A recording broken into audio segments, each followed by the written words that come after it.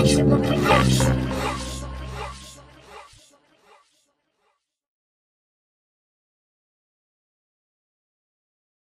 so the first thing you got to do is go into Preferences, go to the MIDI Sync tab, and turn the remote switch on for your MIDI controller. So that's going to be under the Input section.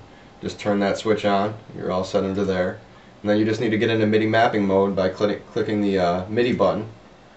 Now all you got to do is just click on the parameter you want to control, and then just turn the knob or hit the pad or whatever you want to control it with on your MIDI controller, and it's mapped for you. That's it.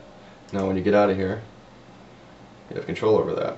Alright, and you can do that for basically all the transport controls, anything you want to control within Live. Basically everything you see, let me minimize this, everything you see in purple can be assigned to a MIDI controller.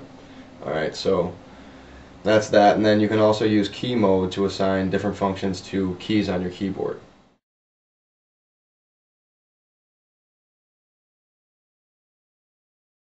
So once you're done setting up all your MIDI and key mapping, go into Options, Preferences, click on the File Folder tab, and Save Current Set as Template. That'll make it so all this mapping is remembered for all your new projects.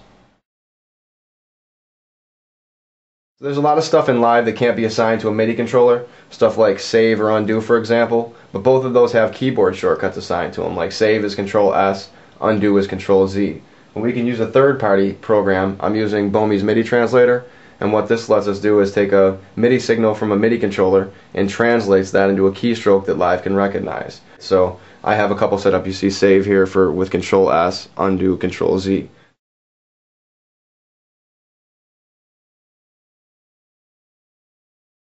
The first thing you got to do is set up your MIDI controller to use with this program. So go to MIDI in, and then find your MIDI controller or the port that it's connected to, and select that, and then go to Add, name the translator, so I'm going to call this one Switch, and then go to Edit, click on the Incoming tab, click the option to Capture MIDI, and then just hit the pad or button or whatever that you want to control it with, and then go to Outgoing, choose the option for Keystroke. You got to select this box for Enter, Tab, and Backspace. Then we're going to hit Tab, Apply, Close. I'll minimize this program, and now I'll be able to switch between the two. And it's that simple. You can get more complex with your keystrokes. For example, to turn record quantize on to 16th notes in Live, you got to go Alt-E to get in the Edit menu, 22 down arrows, 1 arrow to the right, 5 more down arrows, and then Enter. But that can be mapped to in a translator. So I have both quantize on to 16th notes and quantize off mapped here. So there really is no limit to the length of the keystroke that you can use. The other good thing about this program is that it recognizes more types of MIDI signals than Live does. So for example, like switching scenes on the pad control sends out a sysx message. Live doesn't recognize that, but this does. So what I did is, like right here, this is the message that gets sent out when you switch to scene 2 on the pad control. I have that mapped to the number 2 on the keyboard. Then in Live, in key mapping mode, I have track select for track number 2 assigned to the number 2. And I have track arm assigned to the number 2. So now when I switch to scene 2 on my pad control, it selects and arms track number 2 in Live. And the same goes for any track that I have here in Live.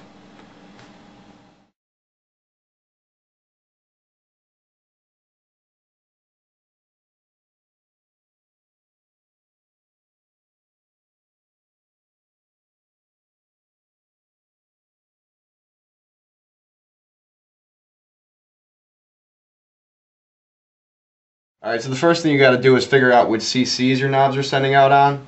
And an easy way to do that is just go into MIDI mapping mode, click on a parameter, and then just turn your knob. And that'll show you which CCs they're assigned to. Alright, so you need to go to your user remote script, which you're going to find in Documents and Settings, under your name or owner, Application Data, Ableton, Live, Preferences, User Remote Scripts. Alright, so this is the blank user configuration. This is what you need to fill in. Alright, but don't change this one. What you're going to do is create a new folder, and you're going to give it the name of your controller. So I'm going to call this one Z1. Then I'm going to take this user configuration file and copy it into the Z1 folder. Alright, now I can edit it. Alright, the easiest thing to do is to just leave your MIDI controller on channel 1. That makes setting this up a lot easier, and you don't have to change as much. So I'm going to do that. And the first thing I need to change is the input name. I'm going to call that Z1, the same name as my folder. Output name is the same. And then these are the 8 8 knobs, the encoders, so I need to just plug in the numbers that I got. Whoops. To switch to the different banks of knobs, you have 2 different options for doing that. You can either use a separate button for each bank, or you can use a bank next and previous bank, so bank up and bank down basically. I'm going to use a knob for each one of these. Just makes it easier on that controller, so I'm going to put these in. Alright, when you're done setting everything up, you just need to save this file. The easiest thing to do, I think, is just close it and then just hit enter and it's saved for you. Alright, so now when you go back into Live, go to Options, Preferences, click on the MIDI Sync tab, and the drop down menu for control surfaces will have your controller listed now. So select that and the input it's connected to, and then you're all set in there. I'm going to just stick this in a full screen mode, and now I can just click on this device. See this little purple hand? That shows that I'm controlling it now. Alright, and that's Impulse. You can use this to control like third-party devices too. So here's a copy of Vanguard, and I can control that as well. I'm turning it on and off, and now I can control the other stuff. Alright, and I can switch banks of knobs too. So here's bank 2, and now I'm controlling like the filter, now the envelope, and you know there's 8 banks to control it with. So alright, so right now Vanguard is set up for instant mapping. If I switch over to Scene 2 on the pad control, that selects an ARMS track 2, but it doesn't select Impulse for auto mapping. I'm sorry, for instant mapping. In order to do that, I need to go Alt up, down, and now the device is set up. And I would remap that, but the problem with that is if I have a third-party plugin loaded, like I do on this track, that doesn't work. Alt up, down doesn't work. You actually have to use a mouse movement to do that, and then click on it. Sync. Alright, so when you install AutoHotKey, you get a bunch of little programs with it. Go to the one called Windows Spy, and this is going to track your mouse movement. Just move your cursor wherever you want it on the screen. I want mine right about here. And then you just need to Alt-Shift-Tab to get back to this program so you can copy the coordinates. I want these coordinates right here. So I'm going to copy those, Control-C, and then go to Notepad. I'm just going to copy those coordinates in. Alright, so I can close this program now. And now I just need to create my script. Alright, so the first thing I need to do is tell it, I want the mouse cursor to be exactly where it was on the screen. So I need to do coord mode mouse. Alright, if I didn't do that, my mouse position would be relative to the window that it was in, and I don't want that. Alright, the next thing I need to do is set up a keystroke to assign that to. So I want that to be on Control 6. This symbol right here is the symbol for Control and then 6. So when I press Control 6, the mouse is going to do this movement. And Control 6 colon colon, that means every time I press Control 6, do this function. And the function I want it to do is click at these coordinates, and that's a left mouse click at these coordinates.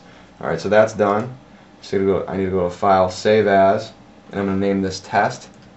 And now I have to put .ahk, that's the AutoHotKey extension. You have to put that on all your scripts. .ahk, and then save. So I can close this. Now I can go back to my desktop, double click on this, it opens in the system tray, and now we can test it out. So if I hit Control 6, it does what it needs to do. And I used MIDI translator to map that to a button on the MIDI controller here. So that's that.